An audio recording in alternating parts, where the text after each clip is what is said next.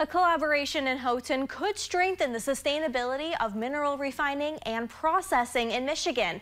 This partnership is between a new company and one of the UP's oldest universities. TV6's Houghton Hancock Bureau reporter Colin Jackson spoke with those involved about what they plan to accomplish together.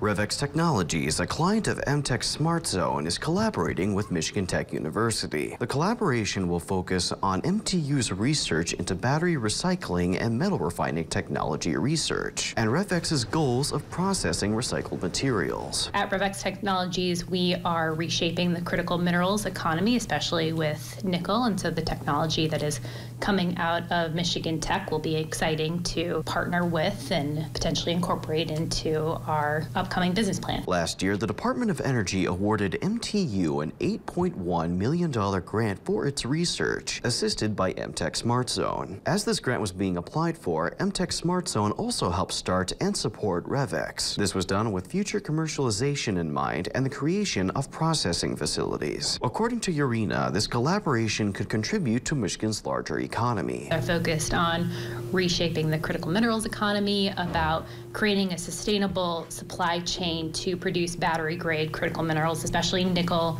lithium, and cobalt. The overall goal of the collaboration would be to make use of MTU's research findings and apply them to the processing in Revex's facilities. As Revex is planning utilizing some engineering work and existing technology to establish their processing facility, Michigan Tech will be working on refining certain elements of the technology that may or may not be incorporated into the processing facility as that facility is being completed. Revex plans to start construction of a mine tailings waste reclamation facility and lithium-ion battery recovery plant in 2024. Colin Jackson, TV6 News, Houghton.